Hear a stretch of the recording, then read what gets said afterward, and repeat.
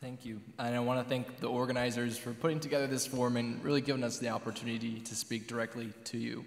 My whole life, I've been working, advocating, and organizing for the First Franklin District, whether it was working with the Massachusetts Teachers Association on the Save Our Public Schools campaign, or the Mass Nurses Association and pushing for Medicare for all, and even locally in my community, serving on the broadband community and being a volunteer firefighter and emergency medical responder.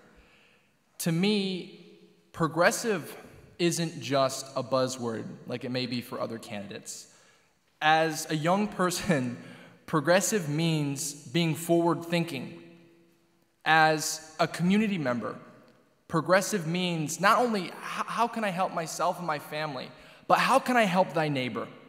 And progressive means being bold even when the establishment may not support it, like when it comes to Medicare for all, as an example. And it's not just jumping on a bandwagon when it becomes politically expedient. We need a state representative who's going to be visionary, not reactionary. And as I've gone through this campaign, I've done campaign work before, but man, it's different when you're the actual candidate. It's a lot. It's a lot.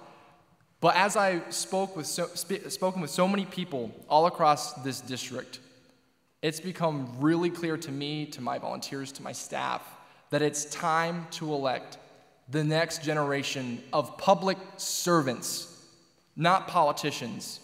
Those who can bring that vision, bring that passion and that energy, and inspire people to get involved in their community.